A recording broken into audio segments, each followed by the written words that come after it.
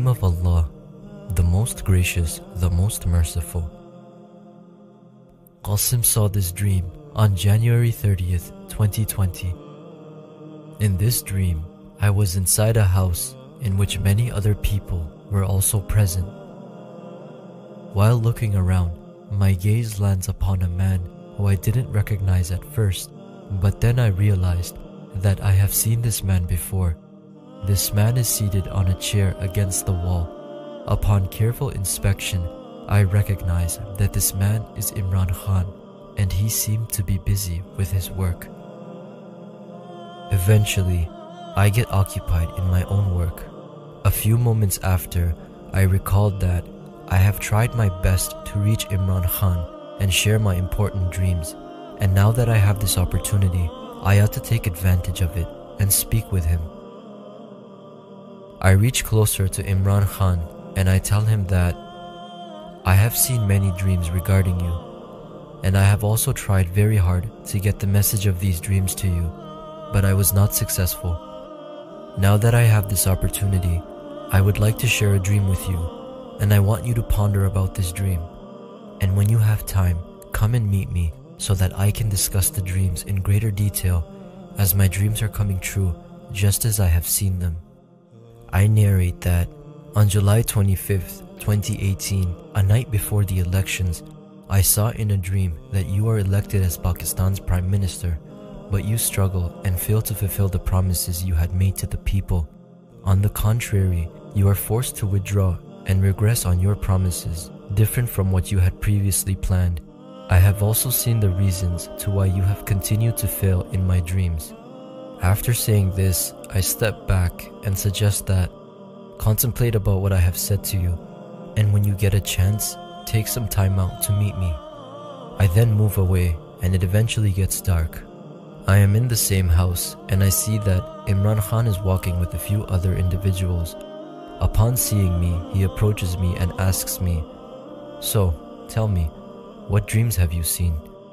I tell him, "Take some time out of your schedule and give me adequate time so that I can properly explain these dreams to you in detail."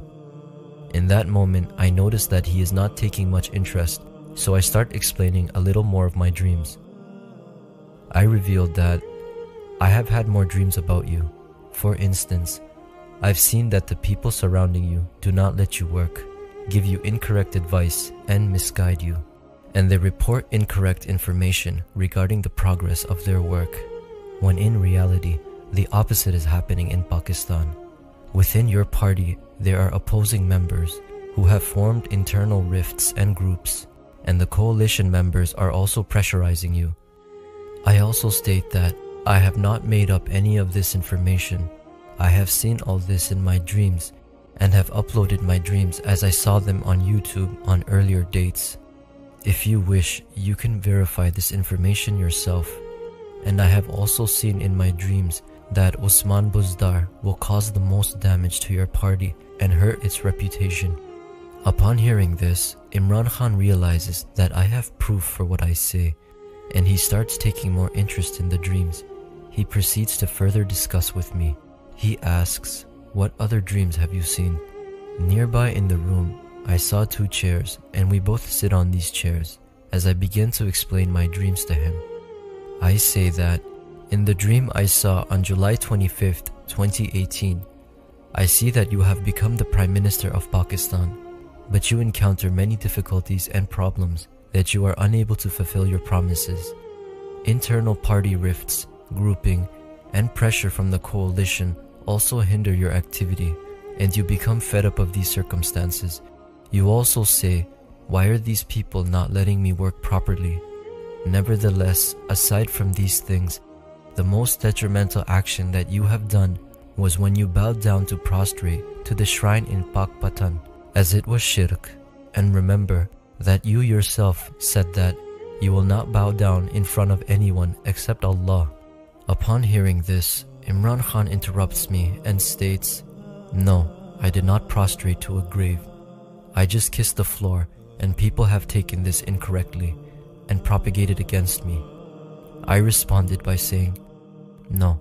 2 days after you had prostrated, I saw another dream in which I was shown that even if someone bows, like performing a ruku, in front of anyone else except Allah, that person has also committed shirk. Recall that you yourself used to say, Iyaka na'budu wa iyaka nasta'in, and just to become the Prime Minister, you bowed down in front of someone other than Allah. This is the reason why you no longer have Allah's help, and you have also not repented or asked for forgiveness for your actions. I also saw in another dream that you prioritize on addressing the greater issues in Pakistan and reduce the current account deficit. In doing so, you forget to focus on the increasing prices and inflation, which increases abruptly and reaches a point in Pakistan where you are not able to control it despite your many efforts. In this situation, the citizens of Pakistan and the opposition advise you that the economy is falling and not functioning correctly, but you ignore them and only trust the people you are surrounded by. I have also uploaded this dream on YouTube at an earlier date. With regards to Usman Buzdar, I saw this dream in 2014 that you and your party members are traveling on a truck. The driver of this truck is not experienced and has not driven a truck before. I warn you that this driver is not suitable for the job and your truck is important. That person will crash your truck somewhere, to which you dismiss my warning saying, "No, this driver is good. Just watch, he will drive this truck very well." After a few moments, my warning comes to pass, as the exact same thing happens regarding what I had previously warned you about. The road you were traveling on was leading towards a sharp roundabout, and the driver, Usman Buzdar, got frightened upon seeing the sharp turn, and instead of slowing down, he speeds up the truck and crashes into a nearby building. In this particular dream, I saw that many of your party members get injured in this accident, and some even die. In 2019, in another dream, I was shown that this truck driver is in fact Usman Buzdar, and he is accompanied by another person in the driving seat. Now you can examine your own situation and see that this dream has come true, as you cannot replace this driver, nor can you continue to rely on him. Also recall that when the elections were near, you began to fear in your heart that what will become of you if you do not win this election and not become the Prime Minister of Pakistan. You were also fearful and worried when your party did not win enough seats to form a government. Thus, you were forced to form a coalition government. I was shown all this in my dreams, and I was also shown that you should not have formed a coalition government. In fact, you should have only relied and trusted on Allah's help, which you didn't do. Upon hearing this, Imran Khan responds back, "The government cannot be formed unless you have a majority of the seats." I answered, "No, you were fearful in your heart that you may not be able to win enough seats again." I then asked Imran Khan, "How many seats did your party win in 2013? He replied back saying, "We had 30 seats. I responded by saying, "No, they were slightly more than 30. To which he responded by saying, "Yes, it is possible. I cannot recall well." Then I asked him how many seats his party won in 2018. He replied, "Around 115 seats." I explained to Imran Khan that Allah helped you in increasing your party's seats by 4-folds, despite you committing shirk at the shrine. You should not have formed a coalition government. Instead, you should have held back, just like you used to say that you will only form a government if you get the majority of seats, otherwise you won't form one. With regards to forming a coalition government, you did not rely or trust in Allah's plan, and you continued to face further difficulties and challenges. During this period, Allah's help was not with you, and you were oblivious to the shirk you had committed. While our conversation was happening, I observed that someone else had come and sat next to Imran Khan, but I was unable to see who this person was due to the dim lighting. But I noted that Imran Khan is very focused and is listening to me with great attention. Then I tell Imran Khan that if you had trusted Allah and had not formed a government, as you had said, then the opposition would have set up a coalition government.